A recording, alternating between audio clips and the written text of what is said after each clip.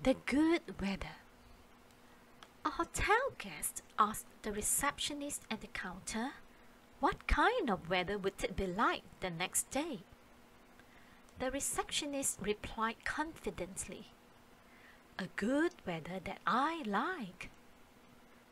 The guest heaved a sigh of relief as he was planning for a day outdoor. The following day, the guest stormed in and questioned the receptionist angrily as it was raining heavily. The receptionist explained politely, "A rainy day is a good weather that I like, to enjoy a cup of hot coffee and catch up with some reading. You may even catch a glimpse of the beautiful rainbow." The guest had no other better choice than what was suggested. He enjoyed the day after all. At the end of the day, the guest asked the receptionist what kind of weather would it be like the next day.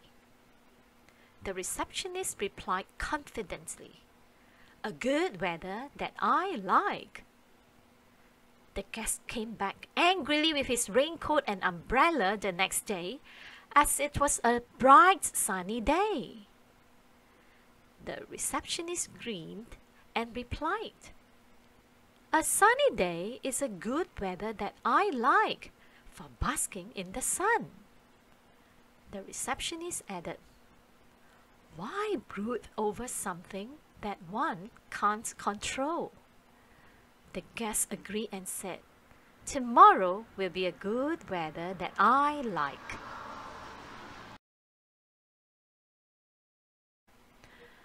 Whisper of wisdom. You are happy if you learn to bear with what you cannot change. Self-reflection. What do you think of the receptionist? Did you ever get angry over something that you have no control over? Did the situation get better because you were angry? So what do you think the weather will be like tomorrow?